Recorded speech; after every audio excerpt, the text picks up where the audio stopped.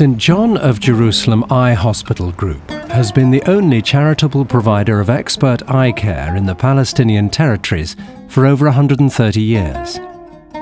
We now treat over 114,000 patients each year. Our promise is to provide medical attention irrespective of race, religion, or economic standing. With us, you are guaranteed treatment. Beyond our medical centres, outreach teams travel into the most isolated communities, bringing essential diagnosis, treatment and referrals to those who live without access to even the most basic health care. Today, the team is travelling to the Bedouin community of Jika, deep in the southeast of the West Bank. The families who live there are expecting the team, and among those waiting are 6-year-old Omar and his father Amir. Recently, Omar has been having problems with his vision. Here in the Palestinian territories, poverty, lack of health education, and high levels of eye disease have led to blindness occurring at a rate that is 10 times higher than in the Western world. This is why our work is so vital. As the team carries out its tests, it becomes clear that Omar has a problem with his right eye and will have to travel to our flagship hospital in Jerusalem for treatment.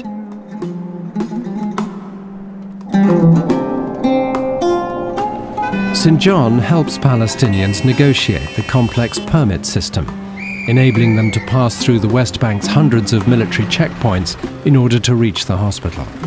Over the years, as restrictions on movement have tightened, St. John has opened more carefully located medical centres throughout the region, helping to provide accessible eye care to all. Finally, after the long journey, Omar and his father arrive in East Jerusalem.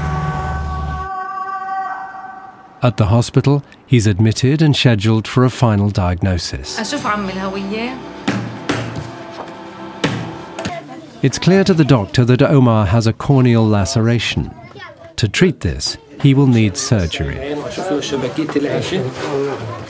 They decide the procedure will be carried out immediately, so Omar is taken and prepared for the operation.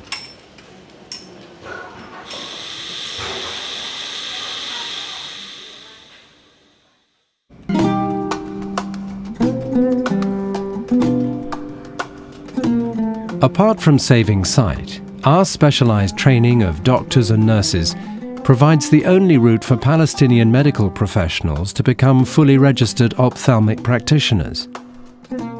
So far, we've trained 120 nurses and 30 doctors, 63 of whom still work for St. John. Our training secures our vision, and theirs, for the future. 2 hours after his operation, Omar is beginning to wake up.